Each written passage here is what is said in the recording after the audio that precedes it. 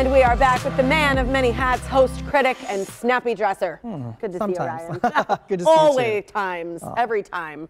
Good to have you here. Thank you. Okay, so you're going to break down some of the things to see, skip, or stream this weekend. So let's start with Abigail, rated R in theaters. Yes, and this is a horror movie, but it's actually a comedy. So I caught up with the star, Alisha Weir, who I'm a little fan of. She's a little girl, and she's adorable. And I want to roll the clip, but just give a little bit of a warning that it's a little bit frightening and maybe a little bloody. So turn away. Be warned. Joey?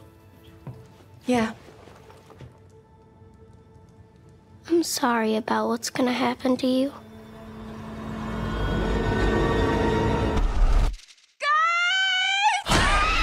Was your research to play Abigail scary? I mean, you're way too young to be watching R-rated horror films. Yes, I mean, I love horror films. I'm a big fan of them, and I've always wanted to see what it's like on set and if it's really scary and if the actors are really scared on set. And doing Abigail, I mean, sometimes it freaked me out a little bit.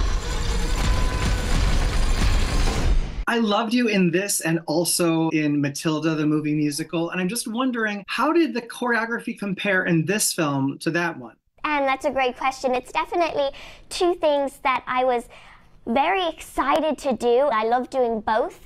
I had a bit more experience in the dance side of it, and I hadn't done many stunts before, and there was so much that I learned and so much was very new to me, and I was doing everything that I could and that I was allowed to do, because it's not every day you get to be asked to do things like that.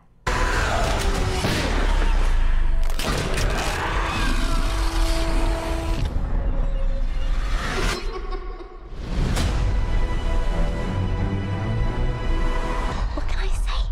I like playing with my food. Okay, I'm not watching that. Oh, you know what? It's so funny. It's an atmospheric movie. It's basically about these kidnappers that are like this mismatched group of villains that kidnap this little girl because they want the ransom, and then they didn't know who this little girl is and what she's.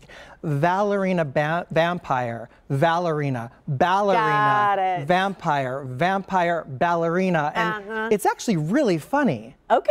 I didn't realize when I was watching, but suddenly I was laughing, and I'm like, oh my God, is this supposed to be a comedy? And it is. They really lean into the camp factor, that it's a ballerina vampire. Okay, I don't find any of that funny. I find it very scary. But do you like the cast? And yeah, it's, you know, Angus Cloud, who was in Euphoria and sadly passed away way too young last year, is in this. It's dedicated to him. Catherine Newton, Dan Stevens, who's fantastic, is the Beast from the Beauty and the Beast live action film. And there's a little bit of a bait and switch here. There's a twist because you think it's going to be a horror film, and then it turns out to be really pretty comical. I mean, there are jump scares, but no real fear. There's a lot of gross blood and gore, but nothing scary. It's funny. So I found that a really refreshing, delightful kind of twist on this kind of a movie being marketed as a horror film, and it's rated R for language, you know. Okay.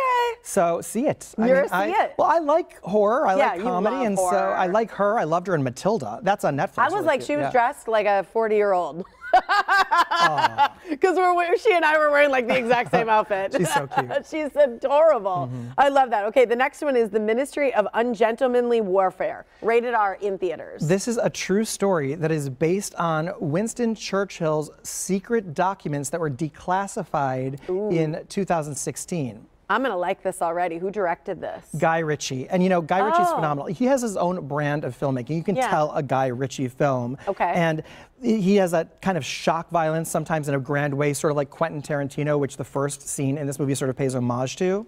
Okay, so who's in this? Is it a good It's ensemble? A great cast, yeah. And actually, this story, the true story of this, is rumored to have unofficially possibly inspired the character of James Bond one day, you know, because it's about espionage and undercover. But you've got Henry Cavill, Superman, Eliza Gonzalez, Alex Pettyfer, Henry Golding, and Carrie Elwes, who is like aging backward. This looks really good. It's fantastic. Honestly, hey, what do you think of the editing? It's amazing editing. It's edited very rhythmically, almost with musicality. Yeah, you see a little bit of that. And I think that's because Guy Ritchie previously directed the live-action Disney Aladdin, so he took that musical sensibility to these action scenes. There's some really innovative action here too that I hadn't previously seen in other movies, and I just love how high the stakes are. It's super intense. This movie will be on the top 10 of my year-end favorite films. It looks very I good. wish there could be a sequel, but see it. It's great. Okay, that one looks really good. good. Last one, you've got a theater club? Yeah, you know the Ryan J. Movie Club? Yeah. So this is the Theater Club. Aha! For the first time. The Tim Rice new musical, which is From Here to Eternity, which I saw, and it's amazing. It's like a must-see show.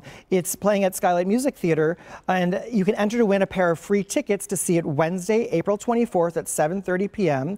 And head over to my website, ryanjreviews.com. I love that you're doing that. Yeah, it's going to be really exciting. Got a group of people. New theater club. All right, thanks, Ryan. Thank you, too. All right, you can follow Ryan J on social media, Ryan J Reviews, and for his full archive of entertainment reviews to help you decide what to see, stream, or skip, it's ryanjreviews.com.